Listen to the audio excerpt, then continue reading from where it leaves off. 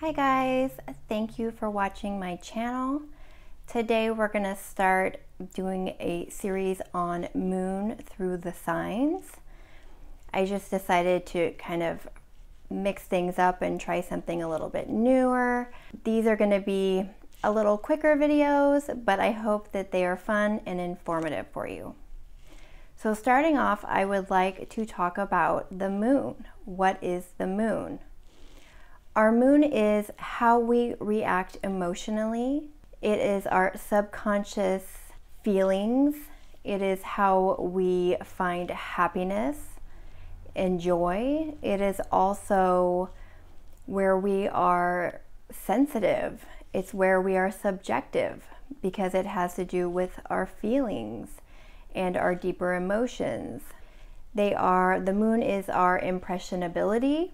It fertilizes the imagination, and it's how we find fulfillment in life.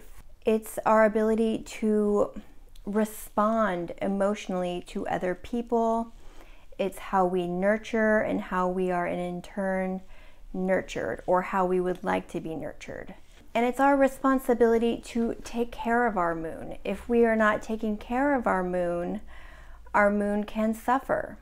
And when our moon suffers, we suffer. And this can make you someone who is more timid or shy or closed off emotionally. It can make your imagination more overactive. It can make you indecisive, where you're really not sure how you feel. It could make you overreactive and very defensive.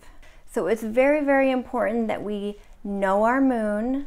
We know how to take care of our moon. You know, you go to a therapist and they're like, what's wrong with you? And you're like, well, I don't know. And then you go in to talk about your entire life, and it's kind of like this really intense, almost degrading process of, you know, letting this person into your whole life. And then they kind of just, you know, give you a couple pointers and some pills, and it's like, there you go. But with astrology, it really pinpoints where these wounds and issues can be.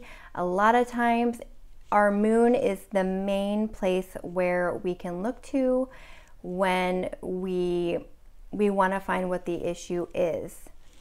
Moon in Aquarius. You are someone who is independent. You are someone that doesn't want to be told how to live your life. You are someone who needs freedom. You can even be a little bit rebellious, eccentric, and unpredictable in your moods or your reactions or responses to others.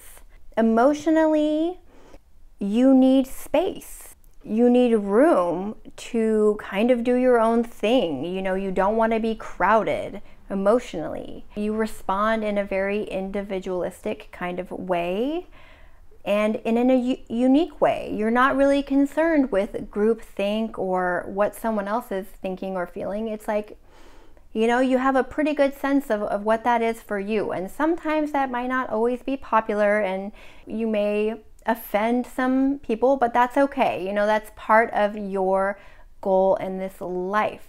It's okay to express yourself exactly as you are. You know that you need to do that, because otherwise you're killing your moon and you're not nurturing your moon.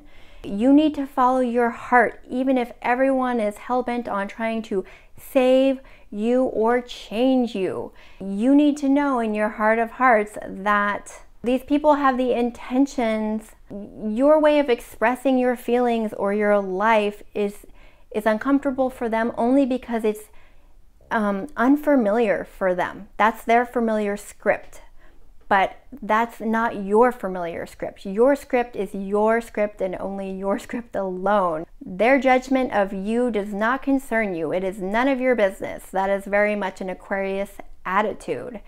And you question. You're someone who questions what everybody knows. You know, it's like, but do we? Like, who came up with that? Like, why is that?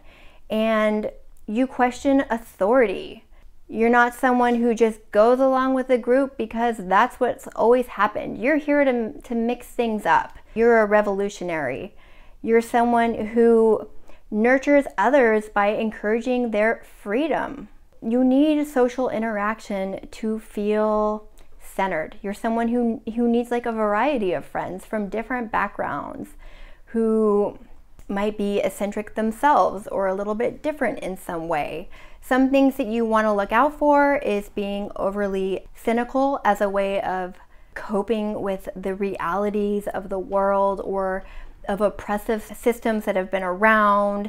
It can make you over cynical. So you want to be conscious of that, as well as being over intellectualized, never connecting with your heart, always using your mind, and being too detached from those around you, including your friends or your family or even yourself. So it's important to check up on yourself on a deeper level as well.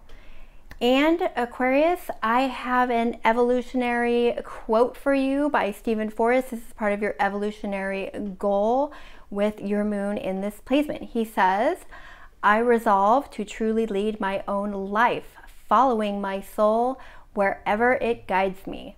I do not need anyone to tell me that I am on the correct path. I know it myself when I see it. That is my interpretation of this placement. I hope that this video was helpful for you. Please feel free to comment below and tell me your personal experiences. And I look forward to being back on here soon. Thank you so much, guys. Bye.